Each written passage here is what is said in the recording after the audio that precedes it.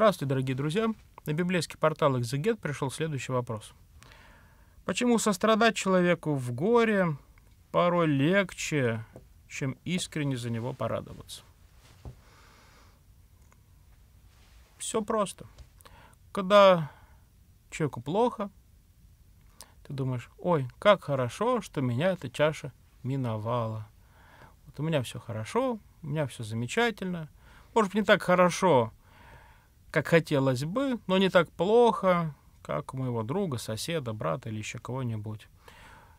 И появляется чувство жалости к нему, как чувство высшего к низшему, как чувство человека, который может как-то помочь. Наконец-то ты пригодился. Особенно мы ликуем, когда помочь необходимо тому, к кому у тебя были неприязненные отношения, кого ты считал своим врагом. Ты мечтал все эти годы, что когда-нибудь ему станет плохо, и он приползет к тебе с просьбой о помощи, и ты такой весь благородный и красивый скажет: да, я тебя прощаю и помогу тебе. Именно так мы хотим осуществить свое прощение наших врагов. Чтобы показать ему, доказать ему, что я тебя простил так великодушно. Ух, какой серьезный порок скрывается за таким желанием. Гордость имя его. А мы знаем, кто пал от гордости и превратился из ангела светлого в сатану. Берегитесь этого греха.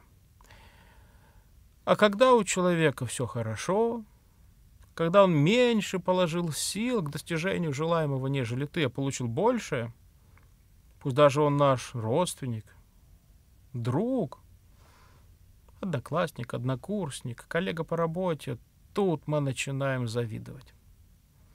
Страшный недуг зависти возникает в нашем сердце,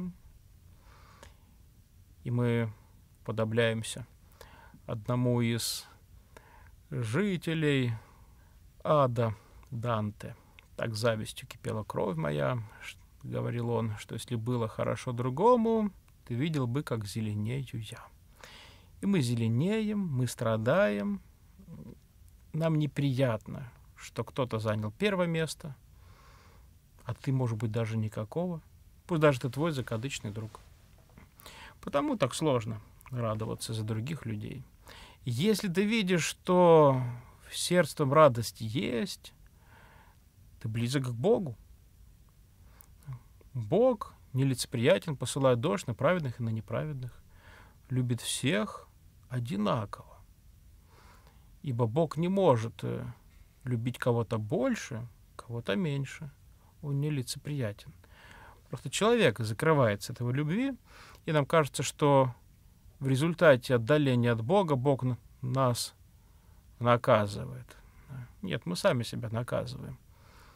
Раскрывает такой духовный зонтик над дождем благодати Спасителя, не давая себе приобщиться этой благодати.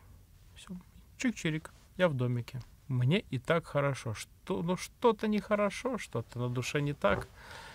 Наверное, Бог меня наказал. Какие-то неприятности начинаются. Но ты лишился Божьей помощи. Что говорит Писание насчет зависти? Во-первых, апостол Павел говорит: любовь не завидует. Стяжет дух мирен, и зависти не будет. Экклезиаст премудрый говорит: видела такое, что всякий труд и всякий успех в делах производит взаимную между людьми зависть. И это суета и томление духа. Порок, друзья мои, зависть, а не благословенное качество, которое воспето великими писателями. Да, можно, позавидовав, подумать: вот, я тоже хочу достичь тех же результатов. И посмотри, как этот человек к успеху шел. Да, ты трудись столько же, как он, учись столько же, как он, потрать столько же усилий, не пролистывание ленты соцсетей, а на учебу, на повторение одного и того же, чтобы стать профессионалом своего дела. Вот это, скажем так, не греховная зависть, которая мотивирует тебя к самосовершенствованию. Но когда ты хочешь, чтобы человек лишился всего того, что у него есть, пытаешься обесценить его труд, или даже лишить его этого, там, донеся кому надо, оклеветав его, осуждая его постоянно. И тогда радоваться, когда он все это теряет, это бесовское качество. Поэтому смотрите за своим сердцем, если появляется желание позавидовать, желание, чтобы у соседа корова тоже сдохла, так же, как и у тебя когда-то, то бегите на исповедь. Исцеляйте свою душу регулярным причащением святых христовых тайн. И так, глядишь, потихонечку научишься сорадоваться радости другого человека. Внеси свой вклад, оцени, подпишись и поделись этим видео.